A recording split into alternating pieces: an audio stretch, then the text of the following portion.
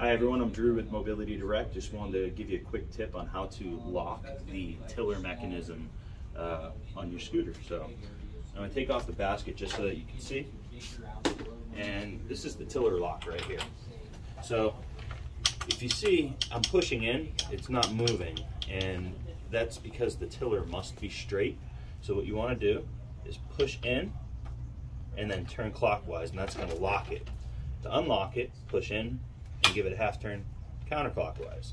So if you look at the front end here of the exclamation mark or the hazard symbol or whatever you want to put it there, you're going to notice that's going to be pointed to the right. So I'm going to push it in and turn to the right.